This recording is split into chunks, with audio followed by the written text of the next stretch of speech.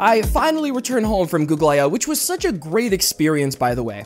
As a tech enthusiast, being there in person was awesome as I got to meet a lot of industry professionals and got a first-hand look at some of the new tech live in person, so it was a great opportunity to say the least. That said, Google I/O 2024 was packed with a ton of Gemini news that I did cover in my previous video, but there was still a lot more very interesting features worth mentioning that we're gonna get into right now. With Gemini clearly becoming the main focus of this keynote, it's safe to say Google's placing a lot of bets on its success. We'll have to wait to see how it turns out on the long term, but here at 9 to 5 Google, we plan to cover as much Gemini news as possible, so if you want to support our work, consider subscribing to the channel, or even better, take a look at our channel membership where we give our dedicated viewers access to custom emojis, exclusive wallpaper packs, and have your name mentioned in the video credits as a way to say thank you. Getting started with part 2 of our Gemini updates, I wanted to talk about a new experimental feature announced at Google I/O within Google Photos called Ask Photos. In general, it looks like Google's trying to leverage the Gemini AI model in Google Photos that will allow users to find important memories with simple natural language queries.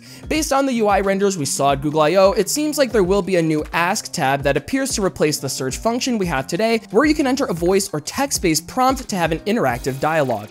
In practice, users should be able to ask general questions in a natural manner. Some examples given were, where did we camp last year, or show me photos from each national park I visited, where Gemini will analyze your gallery looking at various objects, text, and contextual information to give you a curated list of photos matching that request. Because of its multimodal capability, you can also ask questions about specific items as well, so you can say, show me my license plate number, for example, or when does my voucher expire, where Gemini will search your photos, identify the item in mind, and answer your questions accordingly. Generally speaking, I think this is a pretty useful way to use the power of AI to help you find information much easier, and if you want to try it for yourself, it should be rolling out sometime this summer. Another interesting feature announced at I/O was some pretty sizable improvements with Circle to Search. To be clear, Circle to Search does not exactly run on Gemini for these upcoming features, and more so runs a customized education-focused model called LearnLM, which is based on Gemini, so there's a small difference there. I bring that up because Circle to Search seems to be getting more features geared towards academic use with a new tool designed to help students with homework. Technically, it's a two-part feature, with one aspect of Circle to Search being able to give students step-by-step instructions on how to solve math and physics word problems just by circling the text. Apparently, this was supposed to go live last week on the day of I/O, but is currently not available on my Pixel Fold, so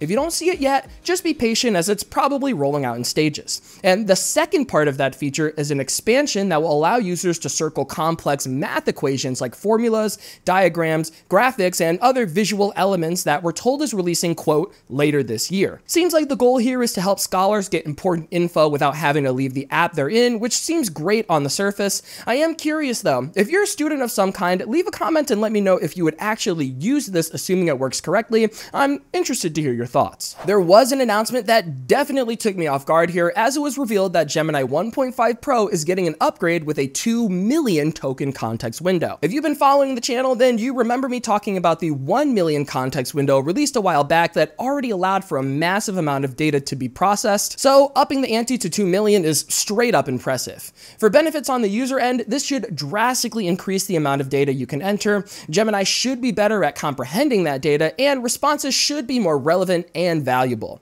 To give you an idea, the 1 million context window we had previously could process up to 1 hour of video, 11 hours of audio, code bases with over 30,000 lines of code or over 700,000 words, and with the 2 million context window, you can process double the data, which is pretty insane. At this time, we don't have any details on when this will be available, although checking Google's website, you can join the waitlist in Google AI Studio or Vertex AI for cloud customers. If you're a NotebookLM user, then we did get some good news, as there was a few features that should be helpful to everyone's workflow.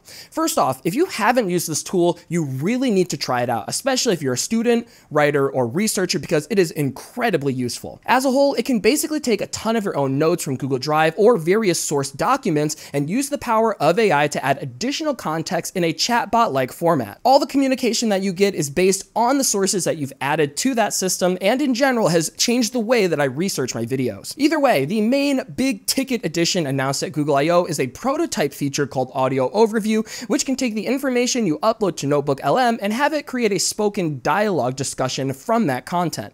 Here's a quick clip of what that looks like. So let's dive into physics. What's on deck for today? Well, we're starting with the basics. Force and motion.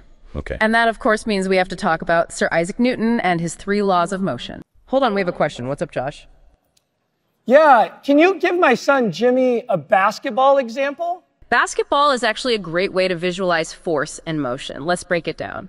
Okay, so first, imagine a basketball just sitting there on the court. As you can see in this short clip, the AI companion is really fast, but they also have multiple hosts talking you through the information in a natural way as if they're your own personal professors that can give you a dedicated learning experience. It seems like an awesome addition for having greater engagement with your research, and if you're someone that benefits from a more traditional student-teacher type interaction, this might be perfect. Just keep in mind, this is technically a pre-generated demo, so I wouldn't get too excited until we see this live and in the wild. Additionally, NotebookLM is also set to get Gemini 1.5 Pro with what we assume will be that expanded 2 million token context window and the ability to generate study guides, frequently asked questions, or quizzes. Finally, for our last major new announcement, Google introduced a new version of the Gemini model called Gemini 1.5 Flash. This is more for developers, but wanted to highlight anyways, as 1.5 Flash is a lighter weight model compared to Gemini 1.5 Pro, Nano, or Ultra, designed for high volume, low latency, and cost efficiency. In theory, this should be quite useful for developers looking to integrate AI into some smaller scale apps, as 1.5 Flash excels at summarization,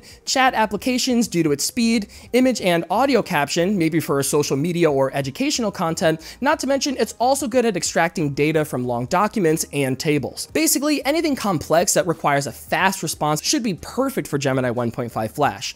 Not to mention, the Flash model will have a 1 million token context window, so you should still be able to process large amounts of information, and is in public preview in Google AI Studio and the Vertex AI platform. So, as a whole guys, this keynote was definitely the Gemini show, if you will. We got a ton of updates in search, the Android OS, Google Photos, Workspace, and Cloud. If I had to ballpark it, we probably got upwards of 20 new AI additions, probably closer to 30, with many more on the way. That said, if you tuned into this year's keynote, leave a comment and let me know how you feel about this big AI initiative. Do you see yourself never using these features? Do any of them actually seem useful to you? And was there anything in particular that stood out as a must-have add to your everyday workflow?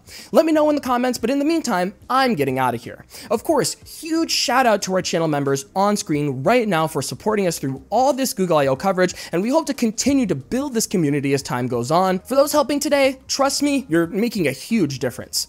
Otherwise, this has been Jordan Floyd from 9to5 Google. Thank you so much for watching, and I'll see you in the next one.